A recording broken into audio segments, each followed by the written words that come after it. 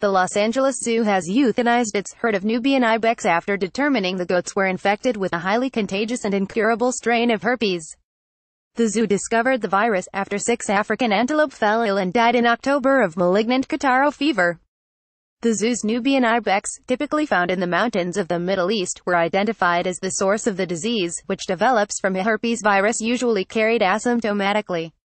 The entire herd, made up of 7 goats, was euthanized last month in what the zoo called a difficult yet responsible decision to protect other animals at the facility. The Nubian ibex could not be sent to any other facility housing hoofed animals, as those animals could contract the disease and die, the zoo said in a statement.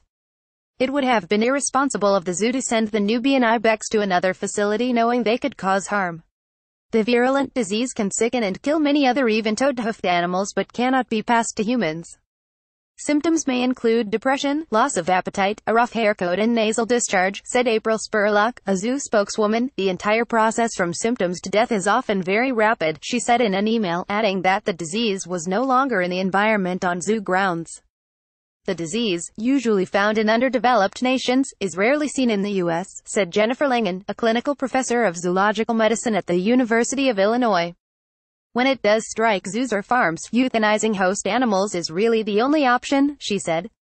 For Prashant Keaton, chief executive of the animal advocacy nonprofit Born Free USA, the decision to euthanize the herd underscores why animals don't belong in zoos. They belong in their natural habitat, in the wild, he said. I think we are taking them out of, nature's course and putting them into situations where they're being used for entertainment. The International Union for Conservation of Nature has designated Nubian ibex a vulnerable species, with an estimated less than 2,500 left in the wild. This wasn't the first time the Los Angeles Zoo had euthanized animals that fell ill. Last month, staff euthanized a 48-year-old Indian rhinoceros who had survived skin cancer.